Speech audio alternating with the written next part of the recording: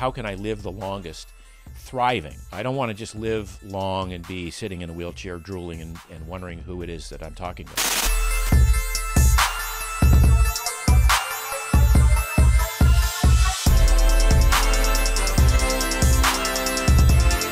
When we're talking about the topic of longevity, I firmly believe, and it just seems logical, to talk with people who's actually achieved longevity.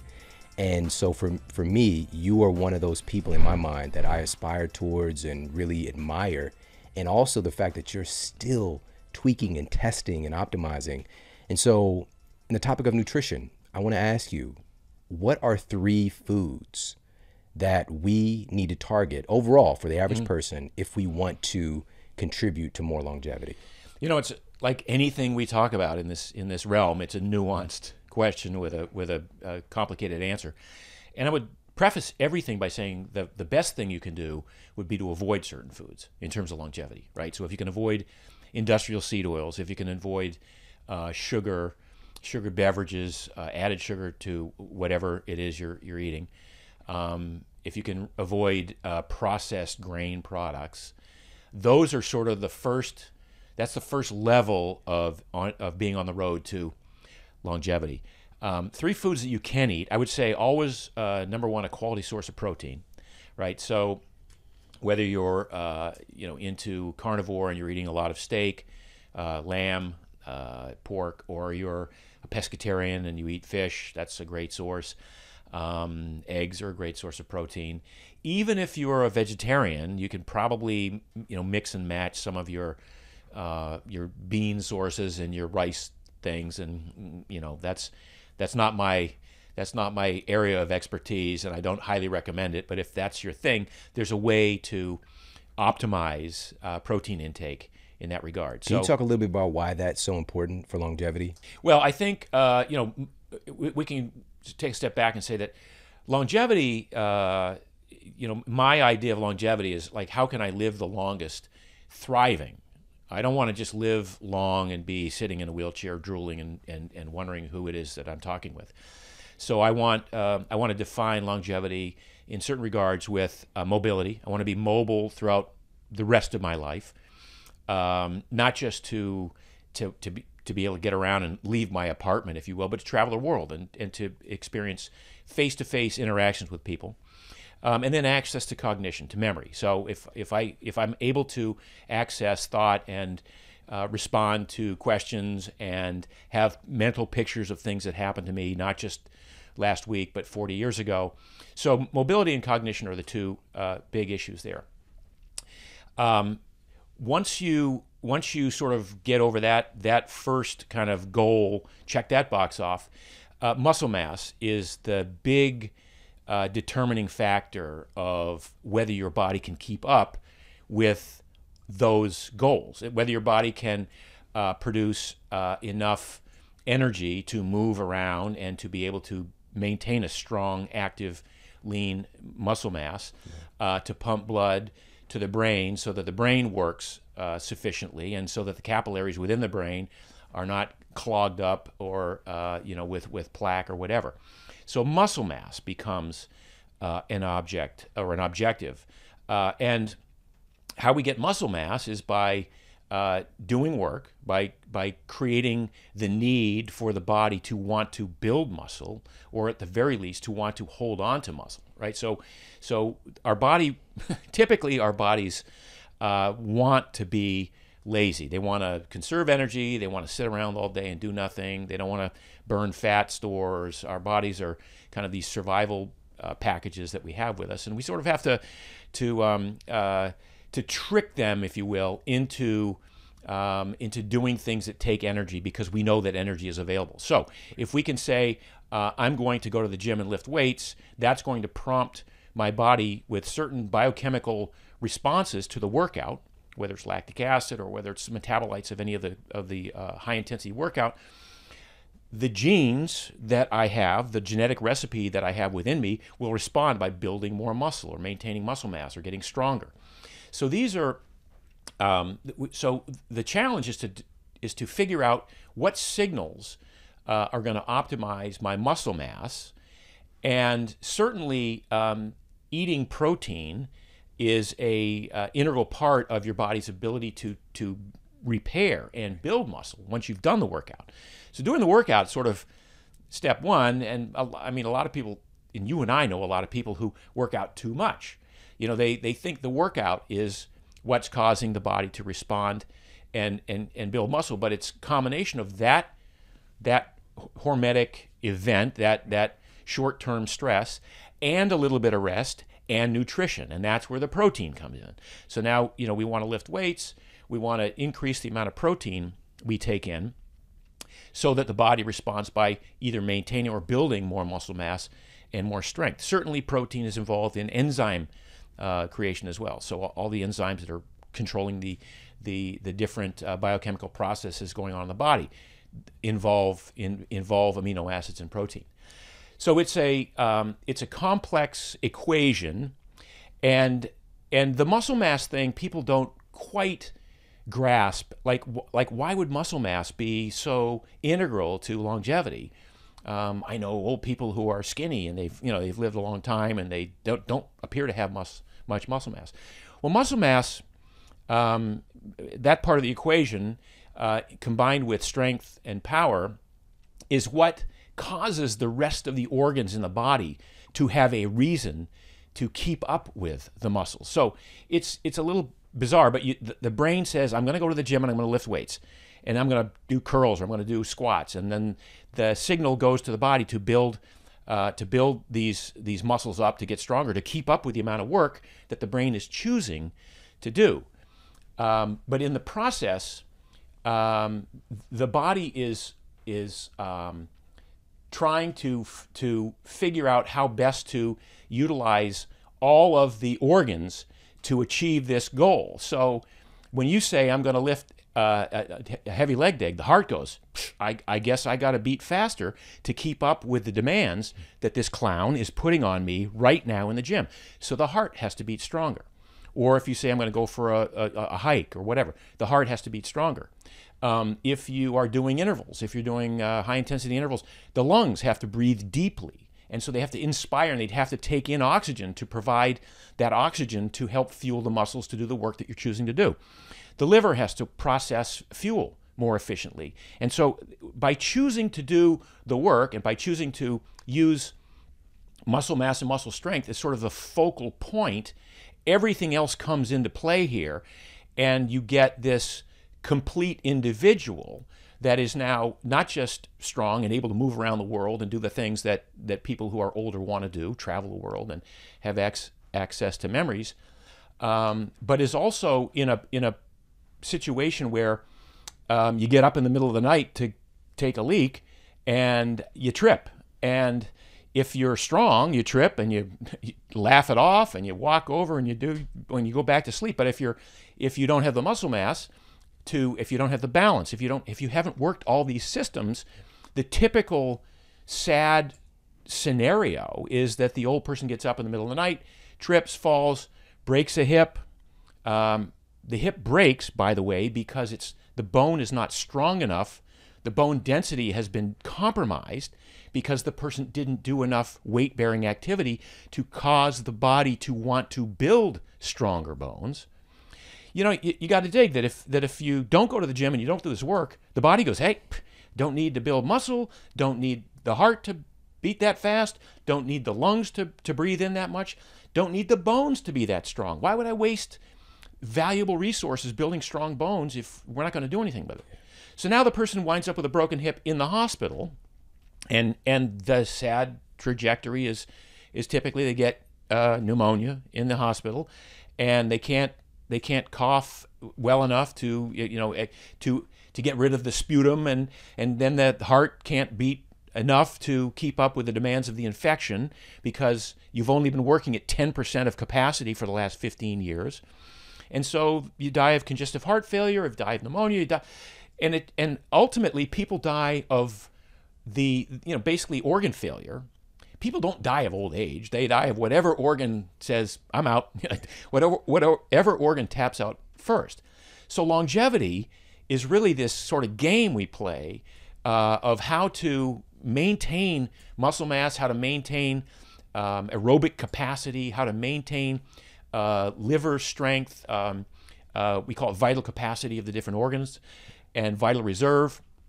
And if you understand this basic concept, then it makes sense that you would go to the gym and do squats once a week and do pull-ups and do a little bit of sprinting. Sorry for the long-winded explanation. This is fantastic. Here. I mean, because our culture is so focused just on the aesthetic part of it, Yeah. and not really looking at the fact that, we should have known this decades ago, and I think our ancestors did, that muscle is really an endocrine organ, Yeah. and it's releasing all of this chemistry.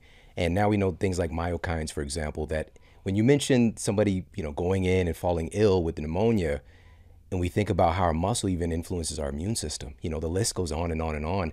And the coolest thing about it is that this is something that we can create. Yes. Like, we actually can make more of it, and we can maintain it and care for it. But it becomes even more, in a sense, important as we age. Yes.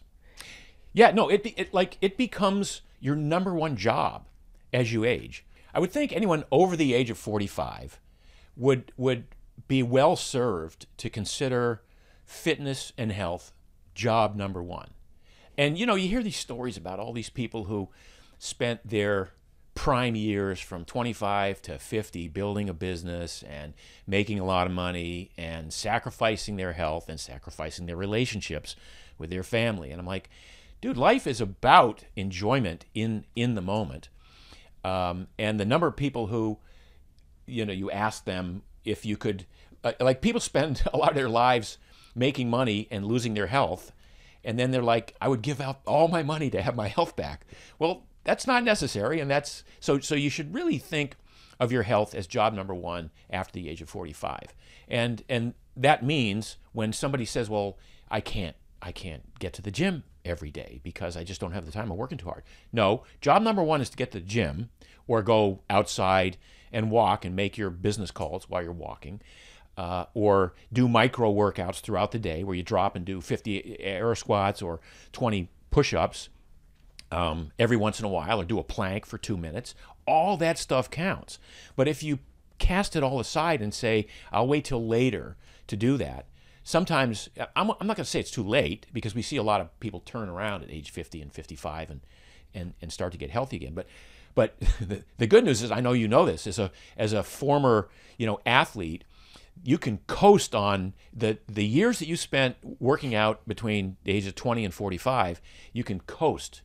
You have to do the work, but you can coast for the next several decades, right? So, but health has to be job number one. Yeah, so powerful. It's just building a healthy foundation.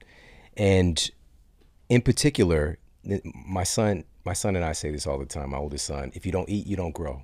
And so, in particular, if we're talking about having that stimulus with the training, protein is that foundational building block.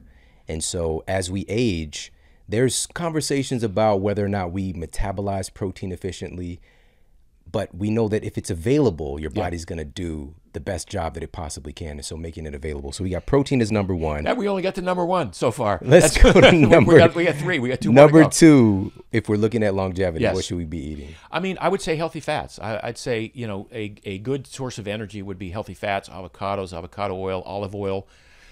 Certainly the fats that come built in with salmon and certain types of fish, fatty fish, even with steak and beef, and with lamb and pork.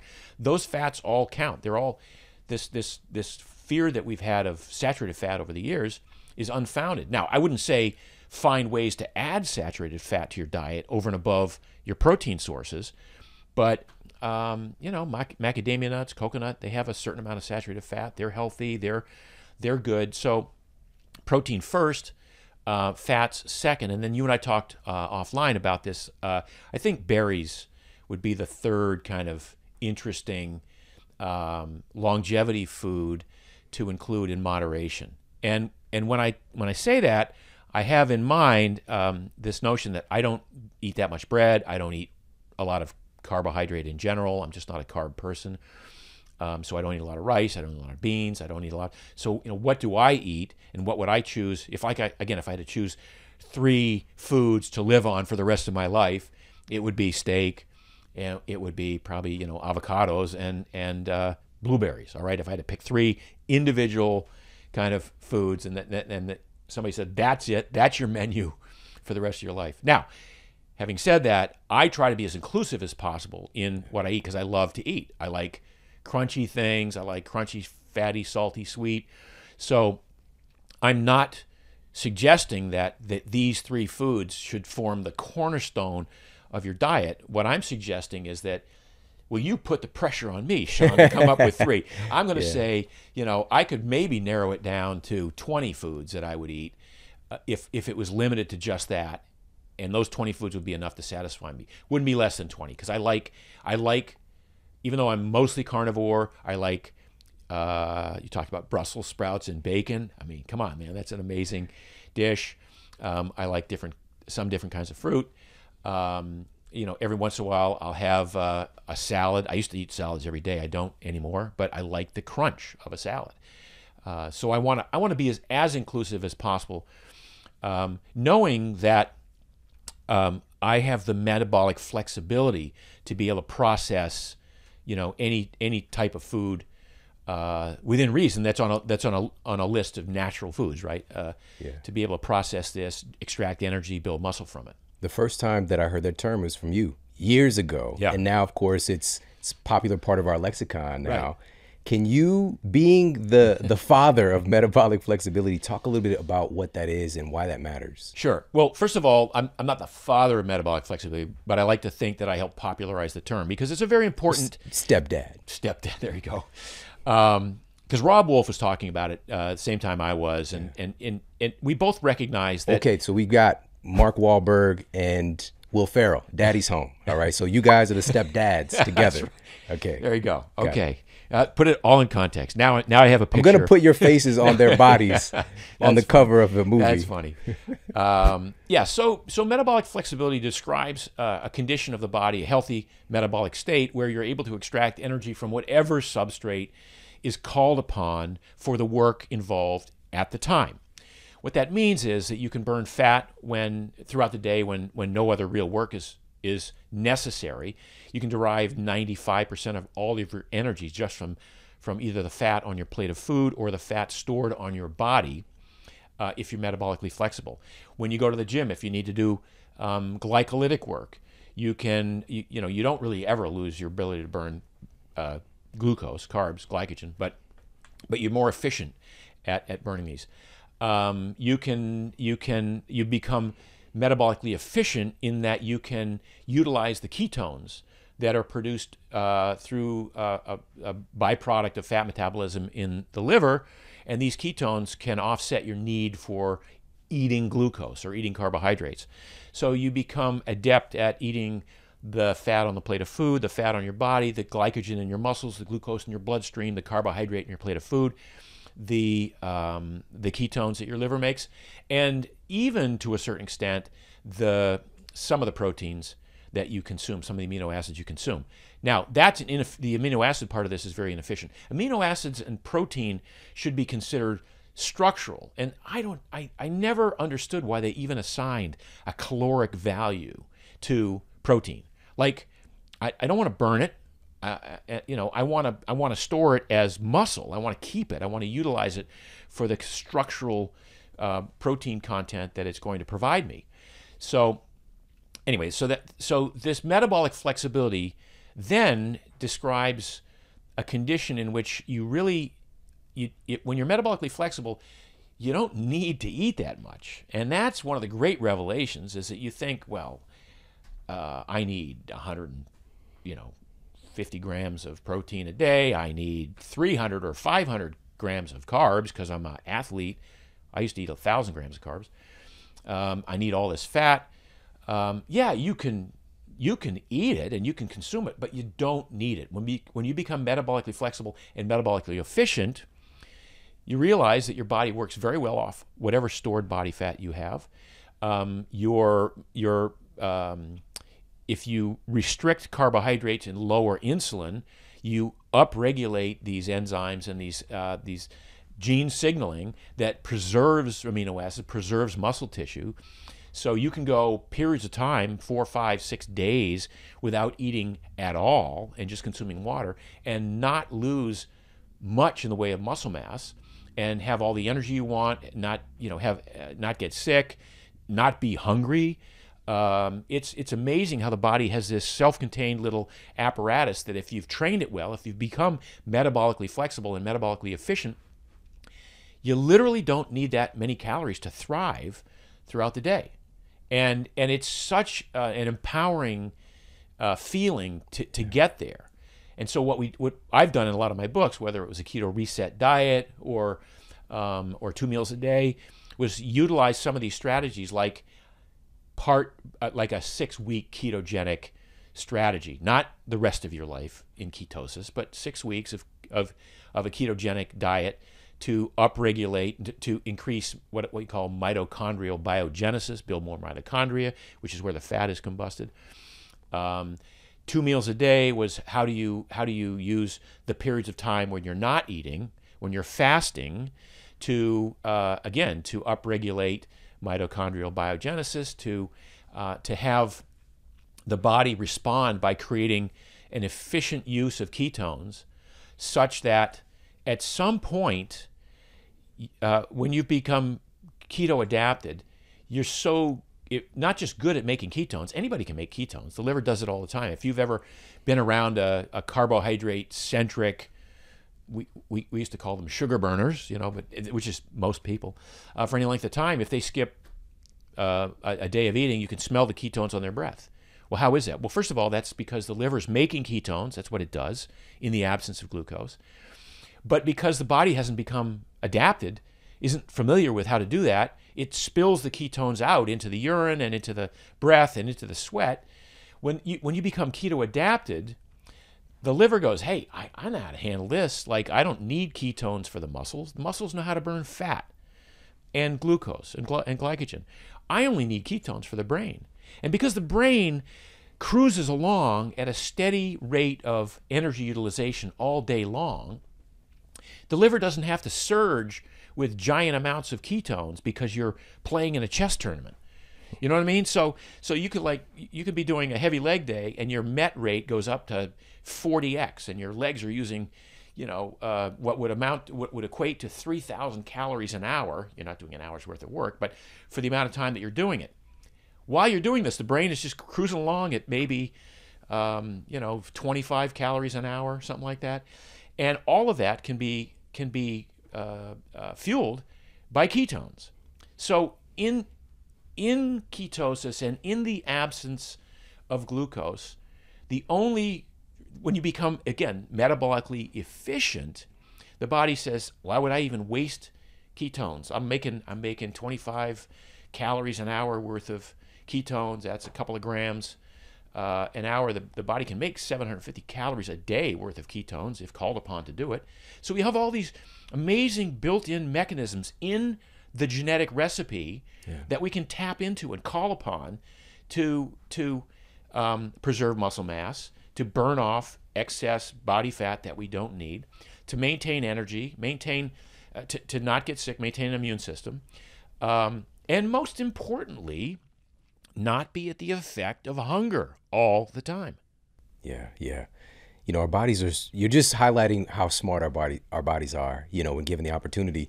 And if you think about how we evolved, this is something that we are acclimated to do, which is to use different fuel sources. But what if we handicap ourselves under the guise of like an idealistic diet where we're keto for life, and then we, have a phase where, for example, where we go and we're fasting, and the only thing we have access to now is an orange, and we eat that orange and we pass the out because, our body is just not adapted to eating these carbohydrates, right? So we want to, what I'm hearing is we want to keep those pathways open and intelligent to utilize different food sources because that's how we're hardwired. Now, of course, there are caveats here. There's a spectrum. If you got Inuit DNA in you, maybe the high-fat protocol can work more gracefully. But for the majority of us, it's going to be a spectrum. And, you've seen this. You said, send this over in an email. There's been this pendulum swing, and we become, even when we get into something that is far healthier than the standard American diet, we can become dogmatic about that thing. Yep. And this is the end-all, be-all. And now this is where I see you're at. You're getting to a place of inclusiveness and rationality, and even kind of pushing back against people using some of the stuff that you popularized and then creating a prison for themselves and advocating that prison for others. You know, it comes down to a basic question, which is philosophically, like, why do I do all the stuff I do? Like, why am I involved in this exploration? And the simple answer is, I just want to enjoy life. I just want to extract the greatest amount of fulfillment, pleasure, joy, satisfaction out of every possible moment. And for me, that includes enjoying food. So I don't want to say I'm doing this and I'm giving up all my hedonistic tendencies with regard to food just so I can live another 2 months maybe at the end of my life, right? I'm doing this because I want to feel good. I want to feel happy. I want to feel fulfilled. I want to feel energetic. And if I can do that by being as inclusive as possible. So I'll take it outside of diet for a second and just say, like, I spent much of my life chasing performance as an endurance athlete. And, why did I do that? I mean, you could go deep into my psyche. I could spend 20 years on a therapist's couch and maybe give you some ideas. But my life was driven by performance. And every day I got up and I managed discomfort. I literally went out and trained in an uncomfortable manner so that one day I could race at a really uncomfortable level. Now think about that for a second. If I'd been playing basketball or baseball or football or hockey or soccer, at least I'd be having some fun, right? I'd be on a team and there'd be camaraderie and there'd be the joy of scoring a goal or the heartbreak of missing one. But with endurance competition, all you're doing is managing discomfort. How do I feel? Okay, I feel like I'm going to hit the wall, but if I slow it down a little bit, I'll drop off the pace, so I can't do that. I got to make myself hurt even more. Well, it wasn't until years after I retired from competition that I understood that, and thankfully I lost my mojo, so I have no interest in competing, even though I could probably go crush it in my age group. I'm turning 70 in a couple of months, and I'm pretty sure I could jump in endurance contests and do pretty well. Smoke everybody. Let's be honest. I don't want to. It hurts too much. I don't want to. Yeah. So now my joy is in riding a fat bike, a highly inflated big tire bike on the sand in Miami Beach with friends, or going out for a paddle and hanging out with dolphins or hammerhead sharks or manatees. I love ultimate frisbee. It's called ultimate for a reason. It's one of the greatest games ever invented.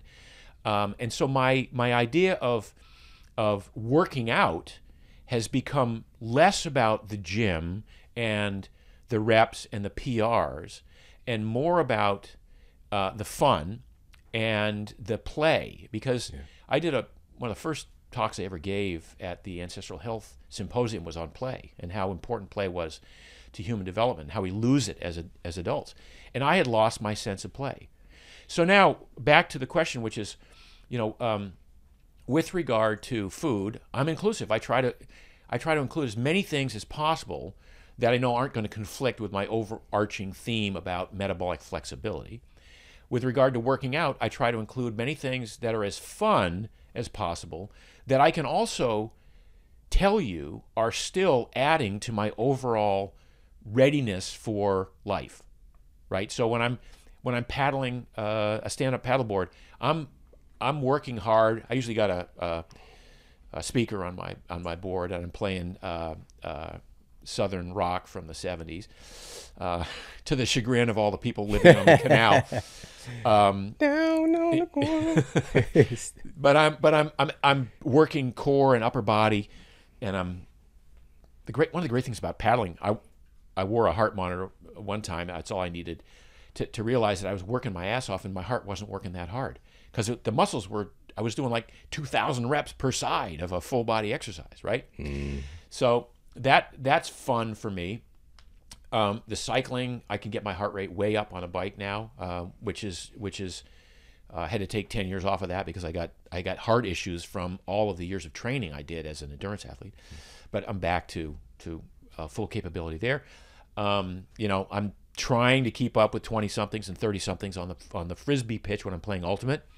It's more and more difficult. I got to tell you, the body does eventually say, maybe it's inappropriate for you to go play another game of this. I want to play one more game of ultimate in my 70s, but I'm having fun and I'm trying to be as inclusive as I can. So that I was just in Hawaii for a week with my daughter and grandchildren, and my grandchildren are, JJ's 3.5 now. She's running all over the place. You got to do animal flow around her because you got to get up off the ground and get back down on the ground, and, sit cross-legged and put stickers on your face and all this stuff. I want to be able to do that, and so all of my training is contemplated to improve the quality of life, not just adding 20 pounds to my bench press, not just taking 10 minutes off my marathon time, but life, enjoying life. Yeah. There's this great quote that says, we don't stop playing because we get older. We get older because we stop playing. Absolutely. What another thing that I'm really picking up from you is being able to diversify even with our play, and we can find joy in so many new things, like there's a season for so much, and there's a lot for us to look forward to. You also mentioned something, and I don't want to look past this. We want to also give our bodies the opportunity to use our stored body fat, and so by our state of constant consumption that we have today, and also the programming, when I went to college, like they were pushing this into us of eating, all of these different meals and snacks. And of course, like hitting this marker, this was the food pyramid days of like 7 to 11 servings of grains. Like it's just constant consumption, right? So and you mentioned our muscles having the capacity to burn fat. And it made me remember there's a type of fat that I wasn't taught about in school, which is intramuscular fat. It's there, it's used for on-site energy by the muscle. But if we're not metabolically flexible, that piece, and also just even with our body's ability to utilize these different systems, we can have the advent of, quote, chubby muscles. Yeah. You know what I mean? So if we think about what that looks like, it's like the marbling of a steak. Yep. Like we've got this meat suit inside under this, under the skin, and we're so intelligently designed. But I'm so grateful that you brought up this important concept or like reality of play. I think this is also another reason why grandkids are so important and why grandparents become so popular with grandkids, because there's that element of added play and fun that comes along. Yeah. No, I'm enjoying the process, and it gets better every day. And I tell this to young parents too. Being a parent is the greatest thing you can do, I think. And it's trying and it's challenging, but it gets better. I think it gets better every day, at least for the first 25 years. And in my case, it's gotten better every day ever since. Same with grandchildren. It's like it's just amazing. It's also amazing to be able to hand them back at the end of 2 hours and go, okay. Life hack. Yeah. It's your nap time, isn't it? No, it's my nap time. So, another big aspect of longevity that you are dedicated to right now and pushing into culture is foot health. Yeah. And you shared that foot health is the literal and figural foundation of overall health. Yeah. Talk about that. Well, as we talked in the first opening segment here, our ability to move, our mobility, our ability to cross the room, cross the state, cross the country, go around the world and experiences are what give life a tremendous amount of quality. All of the movement that we do in the gym sort of is based around foot health. All of the things that we do, walking and hiking and playing sports, it's all based around foot health. It's all based around how strong your feet are as a foundation, and then how that how the information. Look, we evolved barefoot, and we spent 2.5 million years as bipedal barefoot creatures with this organ that senses changes in terrain and immediately feeds information to the brain on how to flex the ankle, how to bend the knee, how to torque the hip, how to absorb shock on a downhill. All of this information, the brain is ready, willing, and able as a processor to distribute throughout the body. And then here we are wearing thick shoes that negate all of this sensory information, and we wear these thick shoes in the name of they're more comfortable, they're cushiony, they're whatever, or we have high arches in our shoes because somebody said a while back, well, I guess we should support the arch because some people have collapsed arches. Well, most people who have bad arches have arches because they haven't worked those muscles of the feet. So it's become clear that modern footwear has not served us well. And I've looked at this over the years. I've been a big fan of minimalist footwear for almost 20 years. I was an early adopter of one of the other five-toed shoe companies. It was I think a good idea, but not great on the execution. I think they looked a little weird. And so I thought, well, how can I come up with a shoe that sort of synthesizes or embraces the best elements of minimalist footwear, including individual toe boxes, what we call the individually articulated toe box, melds that with a good-looking shoe, a comfortable shoe that has an attractive upper, a stylish, if you will, upper, to the point that people would want to wear these around all day long through whatever activity they're doing throughout the day. So my company, which is called Peluva, P-E-L-U-V-A, we make shoes that are designed not to run in. We think that if you want to run, go put on your running shoes. If you want to play basketball, put on your basketball shoes. But we make the shoes that you're going to wear throughout the day, doing your errands, dropping the kids off at school, going to the gym, going to yoga, hiking. If you want to walk 6-8 miles on pavement, the shoes are designed to have just enough cushion that you don't get the sort of bruising element of being on hard surfaces all day long. But certainly enough that you can walk on any uneven surface and feel what's underneath, feel the rock changes or the formation or the roots or the shift in terrain, and allow that information to go directly to the brain so that your body moves according to the information it gets from the sensory input from the feet. Yeah, it's so important. It's literally we're talking about the ground up and having a healthy foundation. It's so crazy that we don't think about this, and this, there's so many issues related to ankles and knee pain and hip stuff and going up the spine, neck stuff. Yes. Because of the shoes that we're wearing. And so, for example, having that access, there are certain sensory points in the foot, like there's like an input that it's taking in and sending signals, like keeping your body organized. And like, and by the way, everybody listening, this doesn't mean you can't wear, you just even said it, put on your running shoes. Yeah. If you're going to go out, black dress, the little black dress scenario, and you're going to wear some. Don't throw those heels away. But what are you doing the majority of the time? Yeah. You wouldn't throw on some of these Air Max, for example, even if you're doing, from my perspective, cross training. These are more just like a fashion thing. You throw these on, maybe you could walk a little bit, but there's something abnormal about it. And as soon as you put them on, it.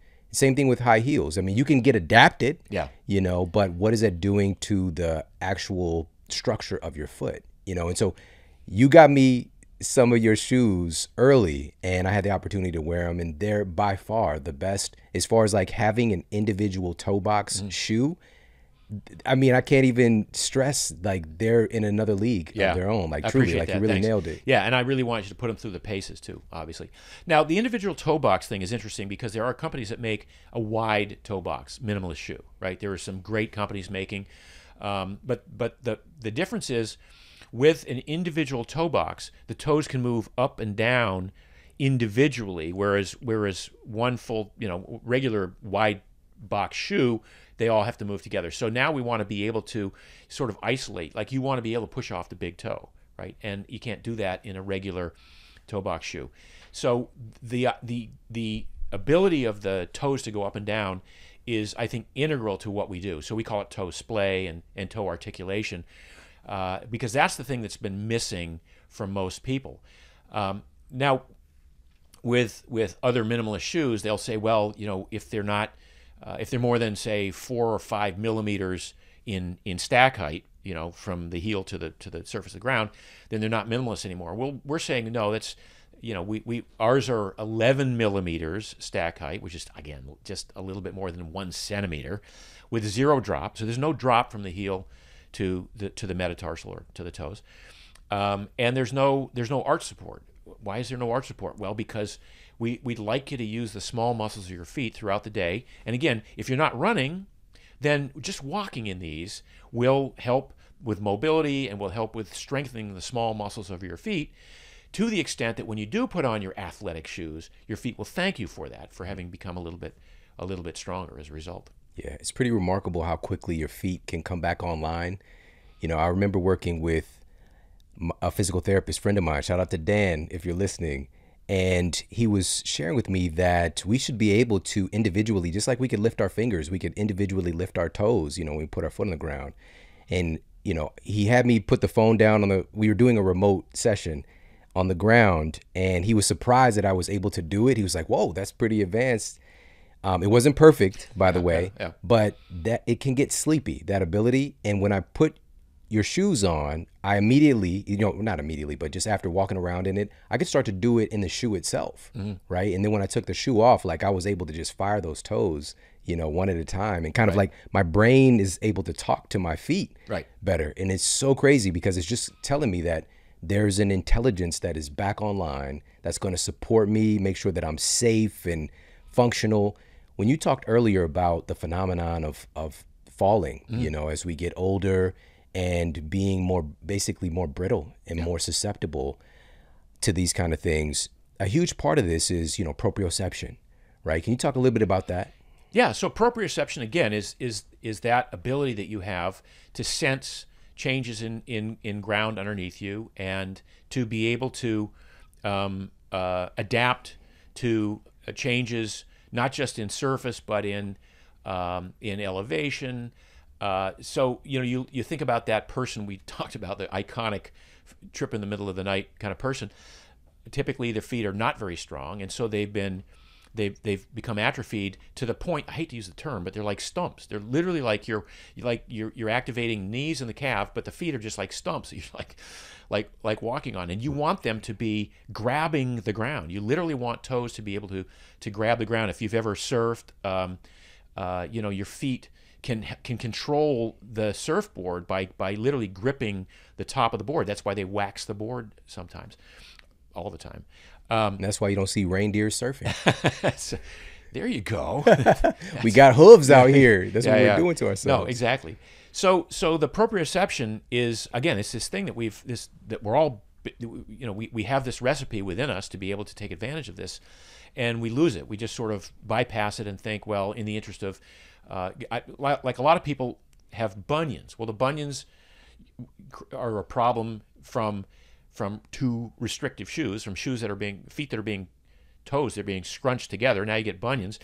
And then you think, well, now I have to have comfortable shoes because my bunions hurt. So I'm going to get big, thick, wide toe box, cushiony shoes. And all that does is sort of exacerbate the issue. So I don't want to get too medical here on what we're doing. We wanted a shoe that was comfortable, functional, and stylish, and that's what we've created. And so I think we're already having a lot of amazing feedback from people who couldn't even put them on the first time. Like, how do I get my toes into each individual toe box? By the 4th or 5th time, it's like, they slide right in. Yeah. Can you share their website? Yeah, it's peluva.com, peluva.com. And I'm the founder, along with my son Kyle. We're having a blast doing this, and we just my whole thing with Primal Kitchen Foods was to change the way the world eats. We want the world to reimagine the way the world walks. I love it. I love it. So earlier you said something that I want to circle back to. You said the C word. You said calories. All right.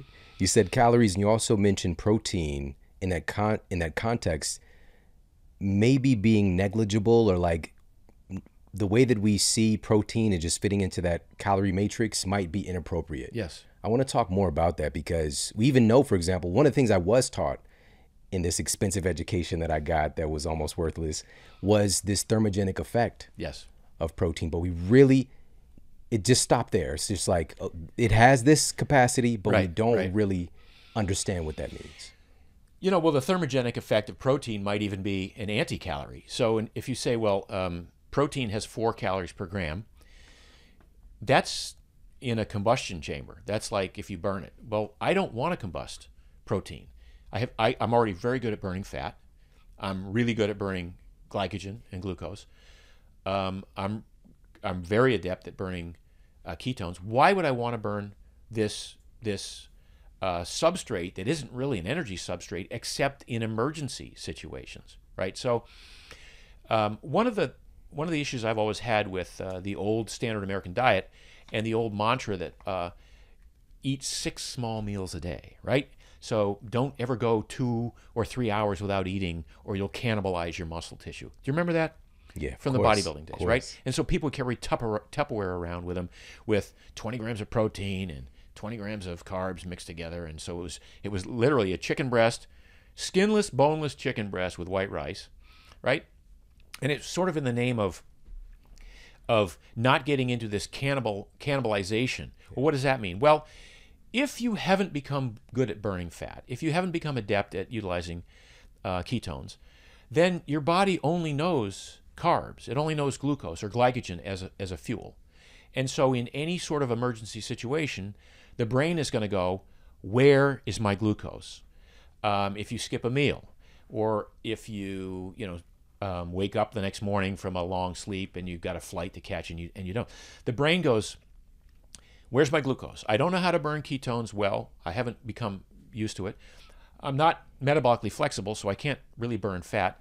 So where am I going to get my glucose? And the brain gets freaky. It doesn't get freaky. That's a different thing. But it freaks out, and it will send a signal to the adrenals, and the adrenals secrete cortisol, and the cortisol then basically goes and strips amino acids off of muscle tissue. It literally cannibalizes muscle tissue to take a few amino acids that it would send to the liver to make glucose to make the brain happy. So in the old paradigm of being not fat adapted, of not being metabolically flexible, the old paradigm, yes, if you went hours without eating, you literally could cannibalize your muscle tissue, right? So in that context, muscle tissue has a caloric value. But we don't want to go there. We want to be metabolically flexible, we want to be metabolically efficient, and we want the protein that we take in to not be combusted, if we can help it, and to be utilized for these structural proteins. So that's the essence of the protein discussion. Now, the thermogenic effect of protein, if you eat a lot of protein, more than your body needs, the body has a way of increasing thermogenesis. It has a way of increasing the metabolism such that you will burn off excess calories. And if you're really, some call it the meat sweats. Yeah, and if you're really good at this, you don't gain body fat, and you're one of those people who can brag about eating 4,000 or 5,000 calories a day and not looking any different. And to that, I'm going to say, okay, you can do that, but is that a good thing? The fact you can get away with it doesn't mean it's good for you.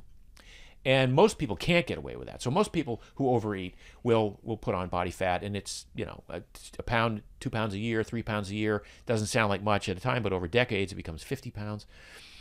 So the thermogenic effect of protein, sometimes it is if you consume too much protein, the body wants to deaminate and piss out the amino acids. That's fine, but that's a process. It takes energy.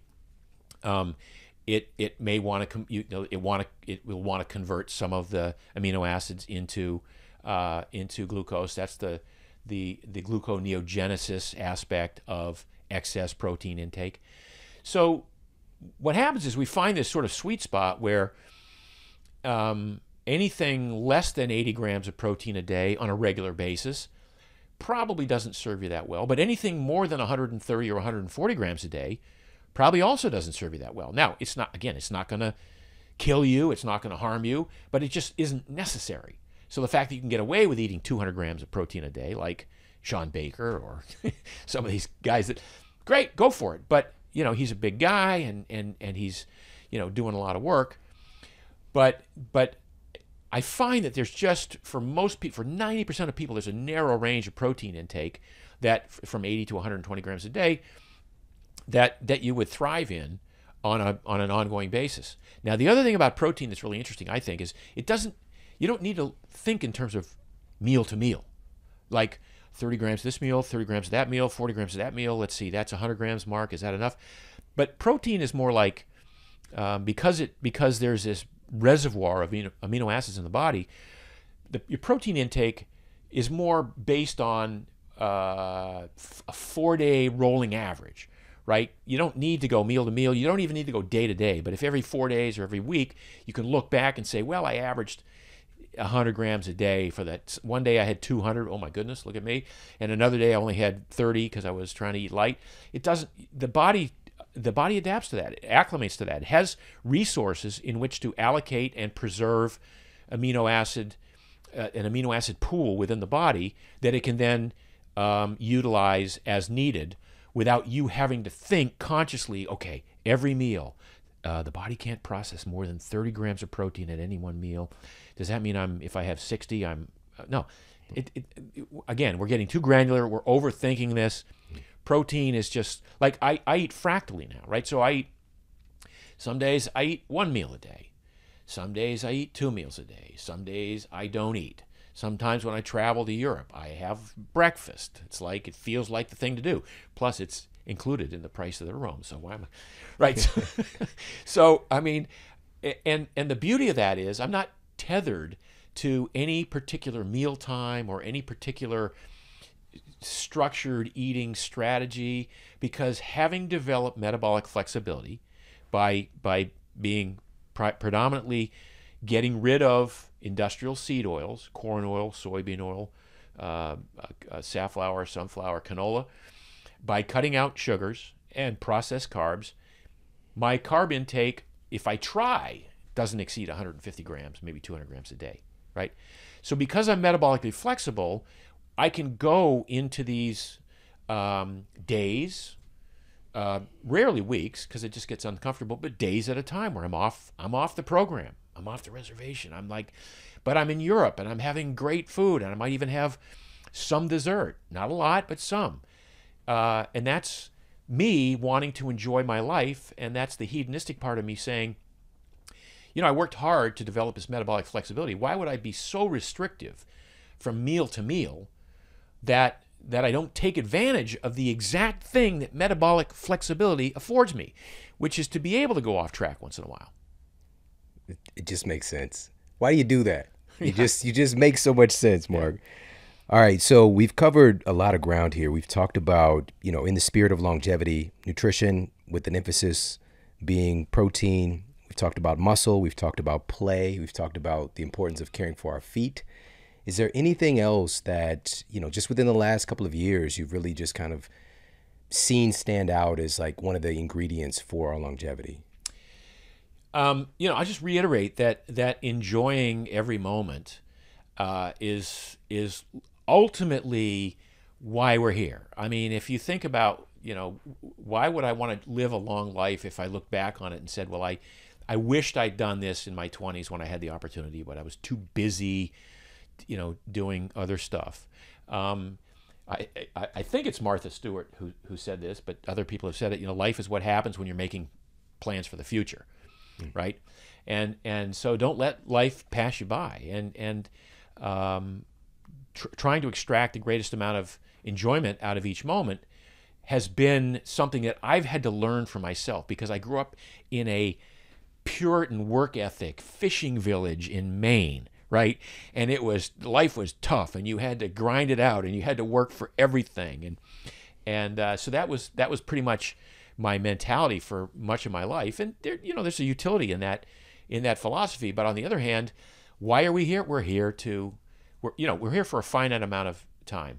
I look at people in the biohacking movement and say, I want to live to 160, or I don't need to live to 160. I've had a great time on this earth. I'm not saying I'm ready to go, but at some point I'm like, the finiteness of life is what gives it meaning. And so recognizing that life is finite, looking back and saying, okay, I extracted every possible moment I could, that was a win, right? My life was a win. I love it. I love it.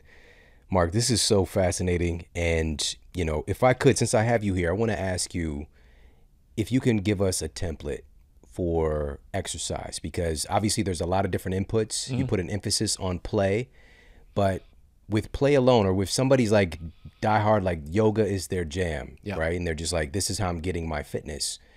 We know that we need a variety of these different inputs, just like with everything else. So can you give us a framework of what an ideal week would look like as far as our exercise and training? Yeah. So, I wrote 20 years ago, I described the primal blueprint and the 10 primal blueprint laws. And one of the exercise hierarchy was move around a lot at a low level of activity. What that means is walk or hike or ride a bike, but walking counts just as much as anything else. And walking is not about burning calories. It's about the movement. It's about using your feet to cover different planes and ranges of motion and terrains, and to let the feet inform the rest of the body how to flex the ankle, how to bend the knee, how to torque the hip. How to adjust for the eccentric motion of braking. So move around a lot at a low level of activity. What does that look like? It looks like 5 hours a week, right? May sound like a lot to some people. Well, I can't run 5 hours a week. Don't. Walk a half hour someday, an hour another day, ride a bike a little bit. 5 hours, you can get that in. Go to the gym twice a week.